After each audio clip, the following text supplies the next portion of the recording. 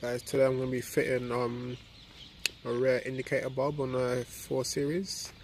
When I'm indicating right, it's doing a little flickering, and sometimes even when I open the car, actually it doesn't even flicker, it doesn't blink. So I'm going to be showing you the process how to do that. Guys, I've got my 382 bulbs, my tool kit, my torque wrench. What you need to do is get up here, take off this little bolt that's here. You can actually pop it out with a screwdriver, and you pop it out. So you need to get between here. There's two or three bolts that you need to undo. Okay, so give me a sec and I'll show you the process. So guys, with these bolts,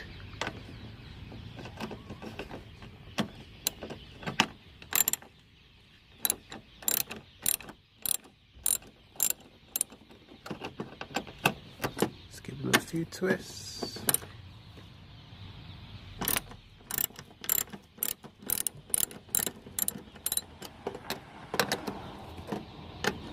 And they'll come out. Guys, when you get to this process, you just need to give it a good rock it, and it'll come out. Okay, but make sure you have something to hold it, because you don't want to snap the cables. So hold it up,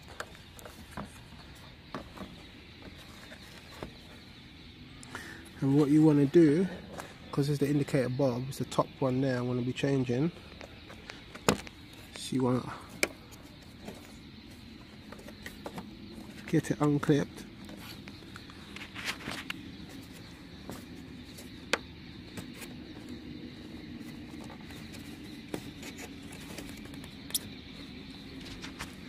So let's get this unclipped. Now I'll show you in a second.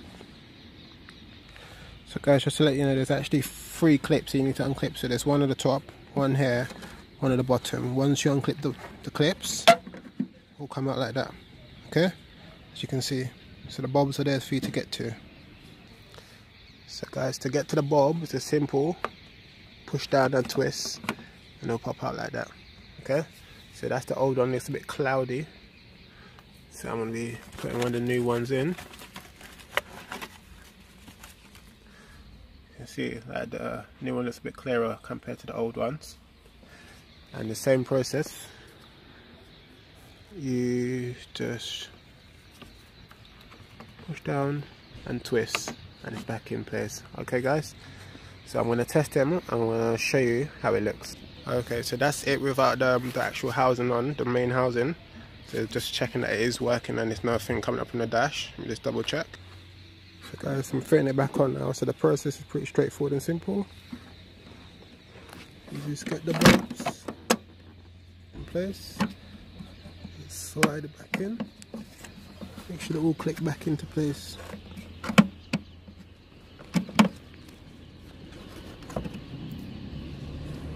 So make sure you hear the clicks, guys.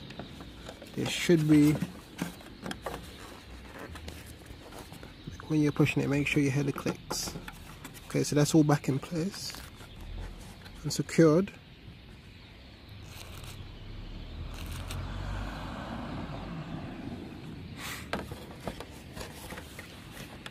So double check that everything's secured in place. So guys, when fitting it back, make sure you can hear the clicks. Yeah, and it's just a simple process of just sliding it back in place. Make sure, and at the back here there's a little hook there. Make sure that goes in. There's a hole that should go in that, if you can see me focus, in that hole. So make sure that goes in properly, or else you'll have a shaky brake tail light.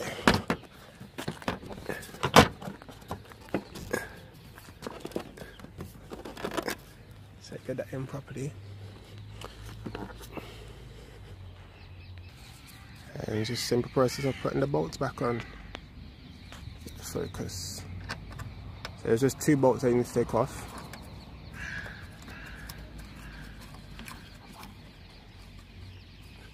You might want to tighten them with your finger first,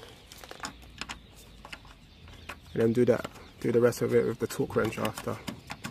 Alright, so it's a quick job, doesn't take that long. It's It's not like some of the other BMWs where you can reach it from the back. This one has to do it from the front, from behind, sorry.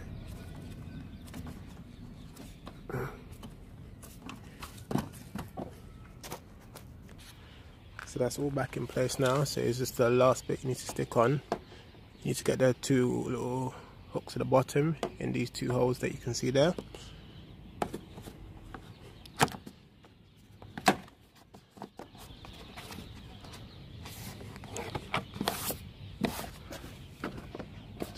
Make sure it's in the holes, and then get your plastic screw and pop that back in like that. So that's all done.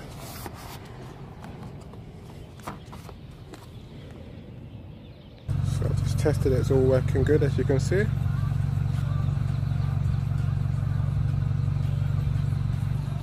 You can see both sides are working equally now. Right guys, so thanks for watching this video today. I hope it was helpful to you guys who's fitting a rear indicator bulb in the BMW 4 Series. It's a bit tricky, but it's easy to get to and easy to be done. Thanks for watching.